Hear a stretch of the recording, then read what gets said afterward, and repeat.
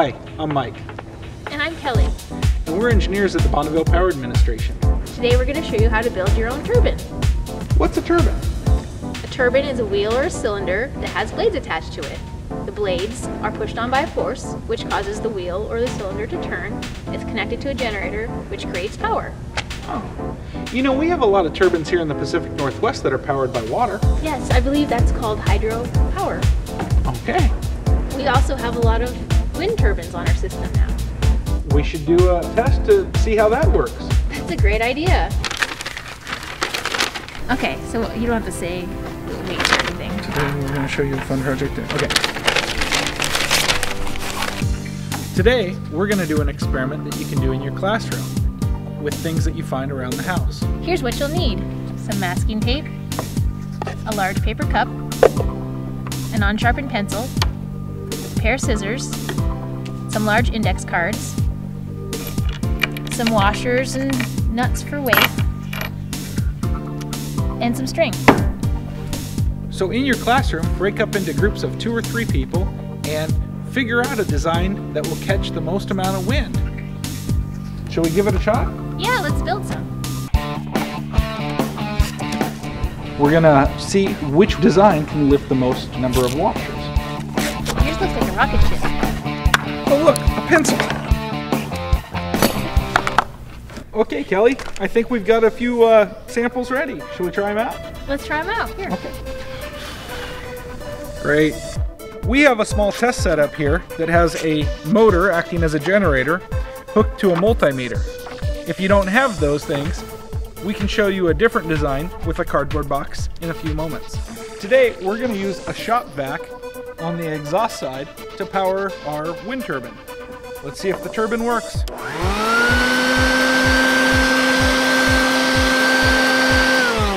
Not so good. Maybe we'll try one of the other designs.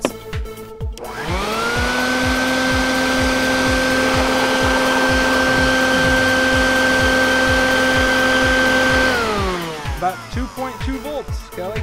Okay, how about you try? Alright. We have just reset the display on the meter.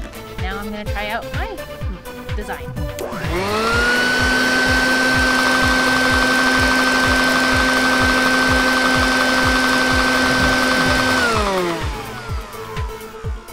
Well, let's see what I got.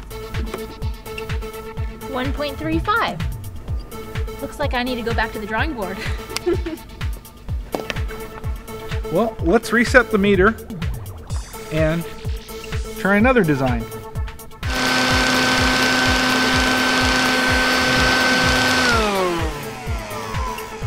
Wow. 3.44.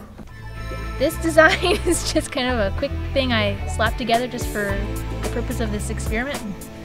Kind of looks like fun. Here goes.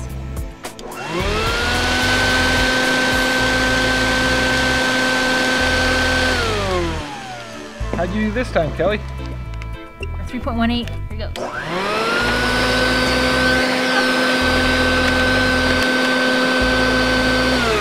This design isn't as good either, but that's okay.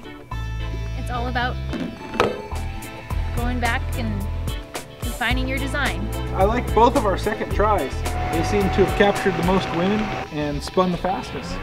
Okay, good job. Good job. Okay, Kelly, should we test some of them out? Well, you got 4 and I only made 1. It's a wheel. Not so good, Kelly.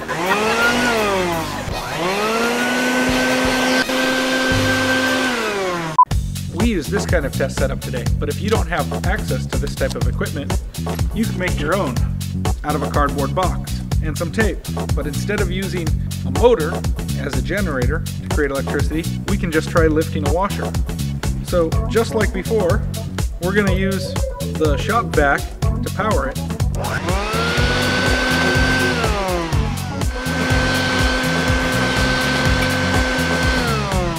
That's another way to find out how powerful your turbine is, adding more washers. That's one way you can keep score.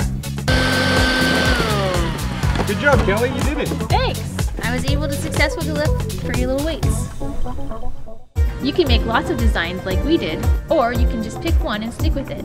See what changes you can make to get your turbine to spin faster or to lift more weights. Keep tinkering with your design to make sure it works the best way possible. Testing and improving your design is all part of the engineering process. We enjoy being engineers because we love tinkering, problem solving, and keeping the power flowing in the Pacific Northwest. If you're interested in engineering, check out after-school activities such as the BPA Science Bowl, Lego Robotics, or your school science fair. Hey, that was really fun, Mike. Thanks. Good job. No, how about that secret handshake?